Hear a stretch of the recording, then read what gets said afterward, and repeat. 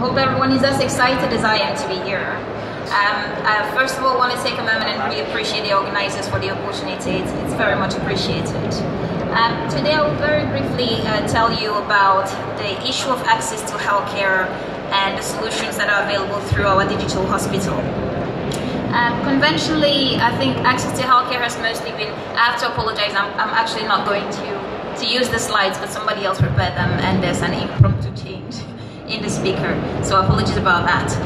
But so back to the topic, access to healthcare. It's mostly been associated with the issue of financial resources or proximity resources.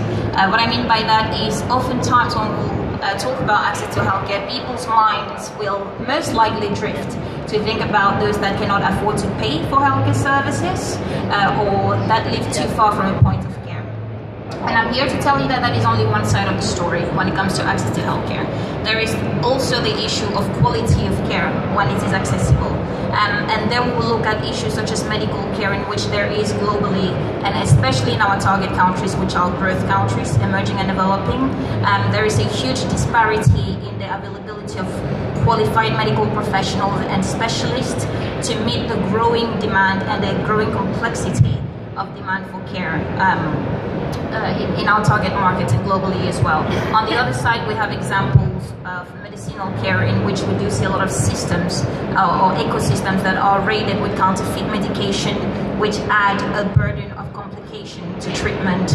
And in both cases, in the case of medical care, medicinal care, there are studies by the World Health Organization showing a great correlation with the number of deceased that will come out as a consequence eventually. And these 2 points are only a few of a great number we identified in our research within MEDx.Care.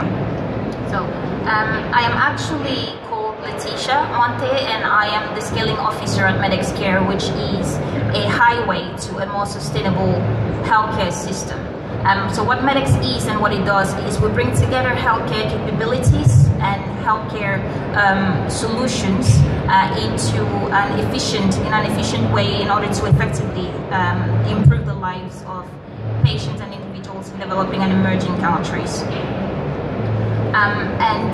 So far we've been registered since November 2015, and in this time we have been able to grow a network of 9,000 medical professionals on one of our capabilities, which is the digital hospital itself, a software as a service available to patients and doctors, and we have about 400 patients on this platform as well.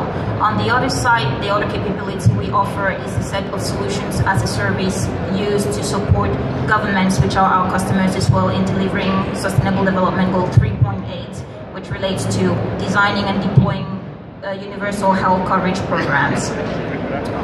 So since 2015, some of the achievements we've had, besides growing our network of medical professionals, is growing a network of about 100 international partners around the world who support us in achieving our goals or in supporting our customers. But we've also had brand recognition from INSEAD, which has been known by the World Health, nominated by the World Economic Forum as a leading business school in the world, which wants to do a case study on our model or our approach to healthcare solutions.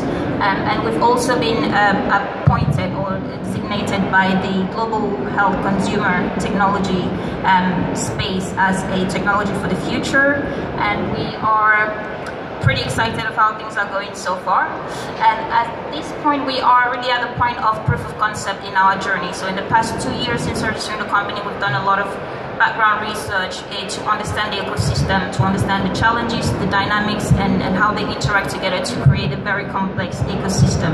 And we have put together the capabilities and build a network that we require in order to support our customers or achieve our goals.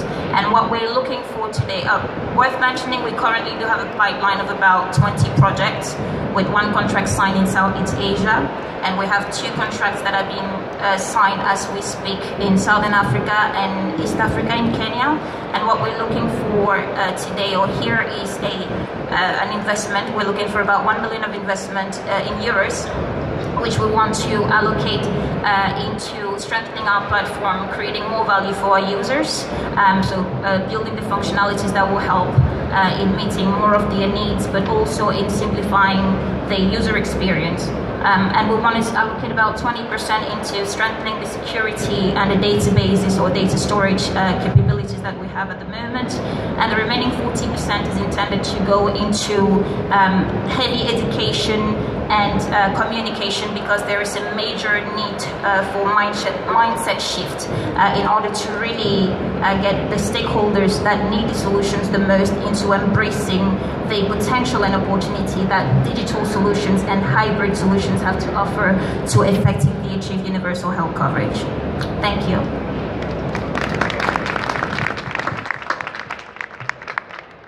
So, is this a medical device? So this is a medical software as a service. Thank you. It is a software as a service, so it is a platform on one side, but it is actually also a consulting service. So as I mentioned, our model is a B2G, but also a B2B2C. So our customers will be the clinics, the hospitals, and the governments. From a government point of view, we do put together the capabilities we have available to support them in defining a vision for universal health coverage, but also deploying it through the software as a service we have, which becomes a tool for them. And for medical facilities, we indeed put the software as a service to their disposal in order to strengthen the delivery of healthcare to consumers. But you're dealing directly with patients as well? No. We deal with the businesses, so the medical institutions and the governments.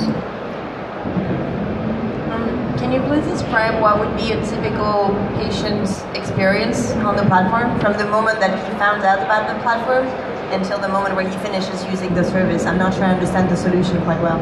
Absolutely. So for anyone who they will sign up onto the platform, and into the platform they have a wide array of solutions available. One that will include the medical care, finding doctors, regardless of where they are. Say someone travels from, I don't know, from Thailand to, say, Korea, having the flexibility and the possibility to find a doctor where they are, within the country or outside, because within the country there is a challenge already in finding people.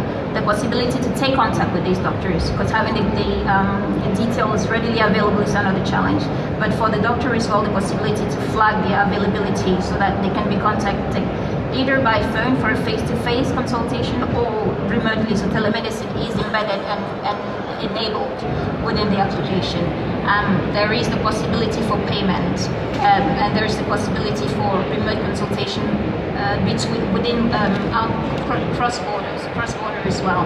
So what we've done is really enable a set of capabilities related to the factors affecting access to healthcare, which we have identified in our research. Okay, it's fascinating, very interesting. How people